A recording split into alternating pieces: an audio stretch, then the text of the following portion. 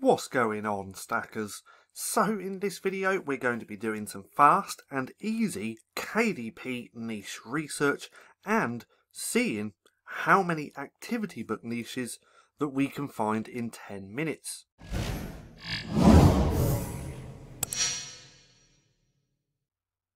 So, welcome back to StackinProfit. My name's Paddy and over here we give you the tools and resources to learn, grow and master passive income streams so that you can live a life of freedom. Now this video is actually also part of a playlist of other videos that I have been putting together, as we can see just here. 30 niches in 10 minutes, 33 niches in 10 minutes, 29.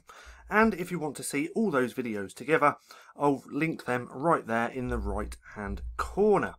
So, what we're going to use in this video just to brainstorm a bunch of ideas is just Amazon. Now remember that ideas are everywhere.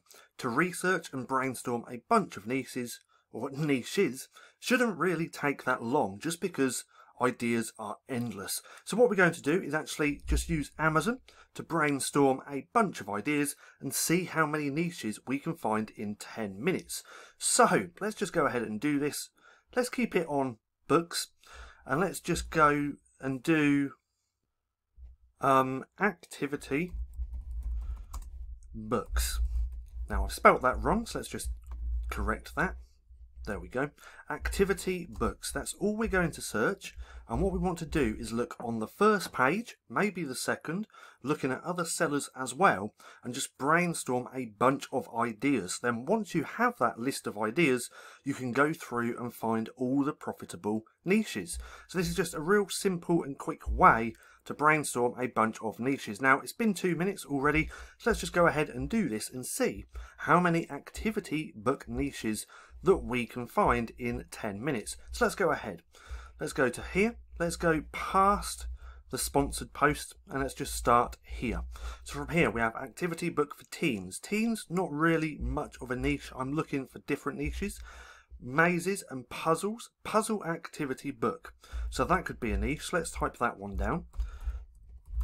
Puzzle. And then here we have Minecraft. I suggest staying away from anything like that. Then adult activity book. Okay, so that is type of a niche. Let's put teens as well. So let's put adults and teens. Let's put them together. Now let's just move on. Excuse me. Let's go to here. So we have unicorn activity book. Yep, that could work. So unicorn. On to the next. Mazes for kids. A maze activity book could work. Let's type it down. So maze. Then here a jumbo activity book. I'm guessing people are searching that, so we'll type that down. Highlights, books, things to do, mazes for kids. Nope. In fact, let's just go back to here. Let's change this to all. I think we're going to get a lot better results. Let's just do that and give that 1 second. And now let's just go through these niches. So jumbo, we got mazes, activity book for teens, Minecraft. That's all good. Then from here, cool, cars and trucks. So a truck activity book, cars activity book. So that could work. Cars, trucks.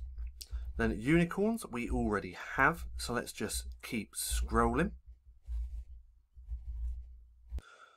So as we're scrolling through the page, what I'm potentially doing is just looking for keywords that stick out for me. So right here, preschool, a preschool activity book. That's a word that sticks out to me. So we're going to type that down. Then we have mazes for kids, connect the dots, hidden word searches.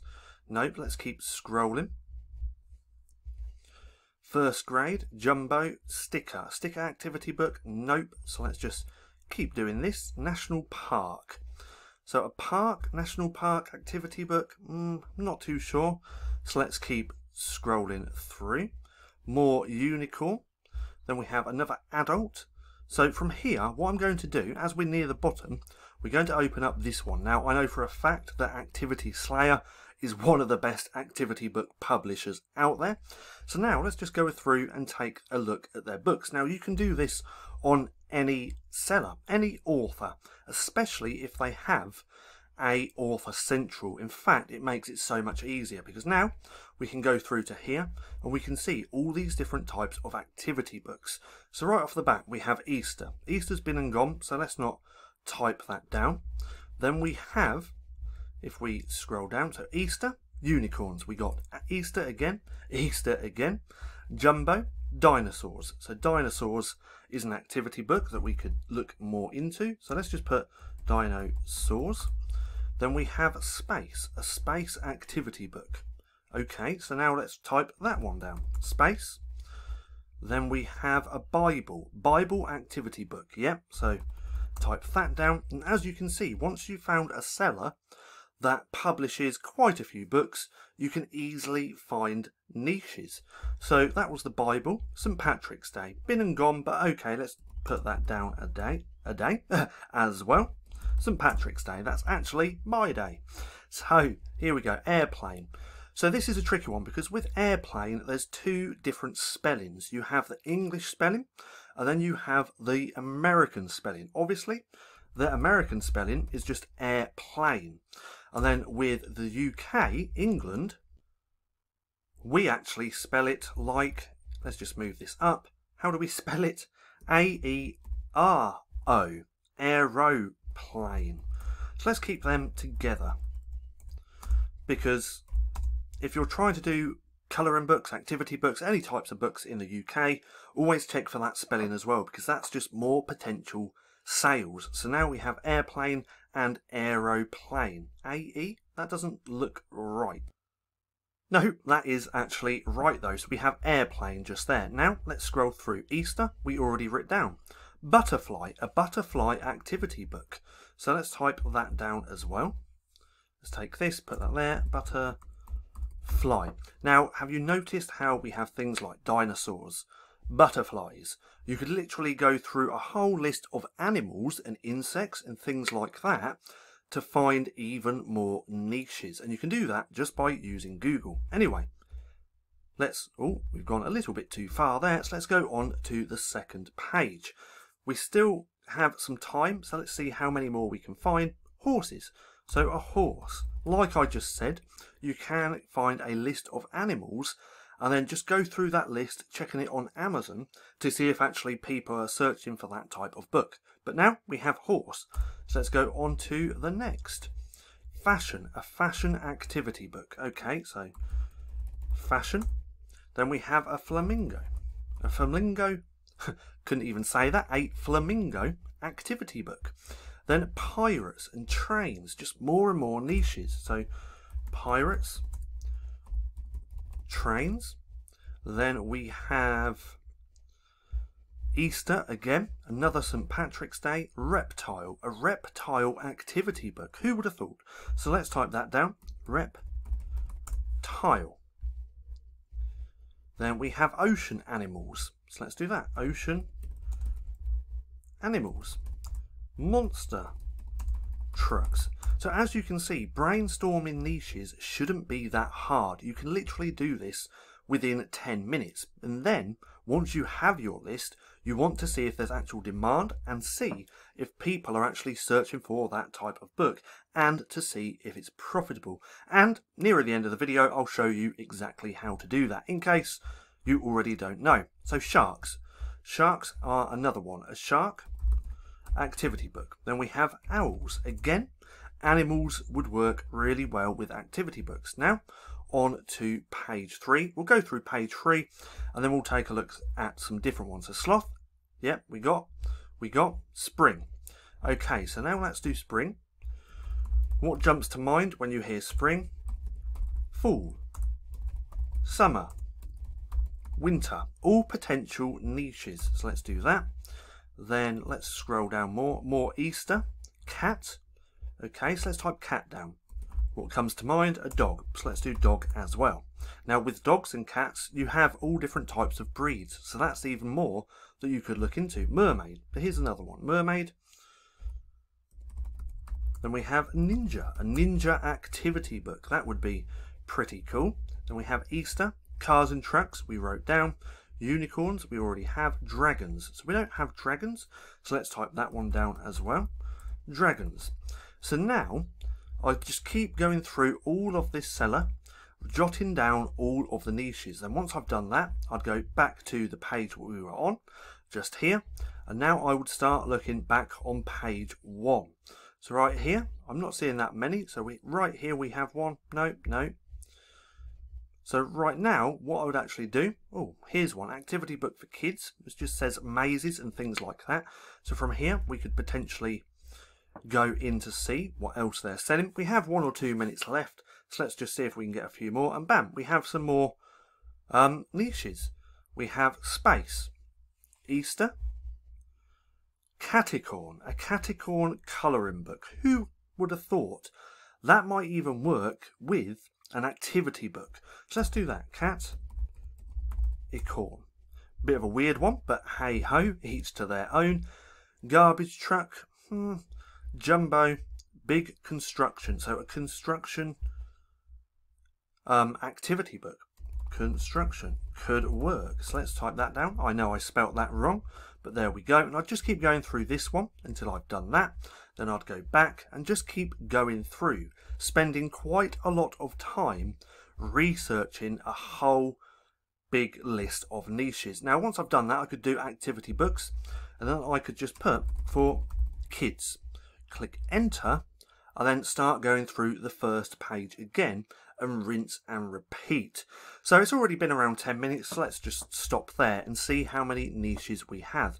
Now remember, this is all just about brainstorming. It's not about finding the profitable niches. Finding the profitable niches takes time, but researching and brainstorming a whole list of ideas like this doesn't really take that long. As you can see, this took what, 10 minutes to find all of these, and now we can go through and see if they're profitable. But first things first, let's actually see how many niches we found. So 1, 2, 3, 4, 5, 6, 7, 8, 9, 10, 11, 12, 13, 14, 15, 16, 17, 18, 19, 20. So 21, 22, 23, 24, 25, 26, 27, 28, 29, 30, 31, 32, 33, 34, 35. So 35 niches within 10 minutes. And again, as you saw, it was really easy to find. But how do you actually find the profitable niches or the profitable keywords within these niches? Well, it's pretty simple. First things first, you're going to need Self-Publishing Titans Niche Score Chrome extension. Now you can find that at selfpublishingtitans.com or in the Chrome store. Once you have that installed, you want to make sure it's turned on. So I'm just going to turn that on, let the page refresh. There we go. In fact, let's just open a new tab. So let's go here. Let's close that one. And let's change this books to all departments. Now, why do I do that? Well, that's how people search. If someone comes on Amazon to buy something, chances are they're never going to start looking through these categories. Excuse me. All they're going to use is the search bar just here and under all. So that's how I actually do my research. Now, let's actually just take one of these and see what we can do. See if it's profitable. Let's do construction. So let's put activity book. Have I spelt that right? Yes, I have. In fact, look, here's a bunch more ideas. So we have activity books for 9-year-olds, 7-year-olds, 3-year-olds, and so many more. Again, ideas are absolutely everywhere. Now, let's go to the beginning of this and let's just type in construction. Construction activity book. Bam, we can see people are actually searching this. So people are searching for a construction activity book for kids and for age 3. So let's just type on one of these and see what the niche score is giving us for this keyword. Now, let me just give this a second to load up and pause the video. And there we go. And from this, we can see that the niche score is 36. So ideally, this doesn't look like a very good niche to create a book in. Why is that? Well, the number of results is pretty high and the niche score is pretty low. So ideally, you want to find niches or keywords that have a score of 50 and above. In between 50 and 60 is good, and anything above 60 is amazing. So that's the factors that you want to look for if you're going to use this Chrome extension. But a quick glance like this, we can see doesn't look like a very good niche. So now what I would do is click on here, because we have more keywords, and now I'd click on these keywords to see the niche score, because just because this keyword isn't profitable doesn't mean that this one isn't going to be. So once you start typing in your niches up here, just go through every single keyword to see if they're profitable, and that's how you find the profitable keywords within any niche. But again, that takes time, but that's how I would do it. And now I'd go through all of these niches just here one by one, plugging them in, checking the score, seeing if they're profitable, and if they are profitable I'd put them in a new list, and then that way I have a bunch of ideas for when I actually want to start producing books. Now, I hope you enjoyed the video. If you did, don't forget to give me a thumbs up. Also, go hit subscribe and hit that little bell icon so you can be notified for any further videos. That being said, I've been Paddy, this has been StackinProfit, and I'll see you again soon.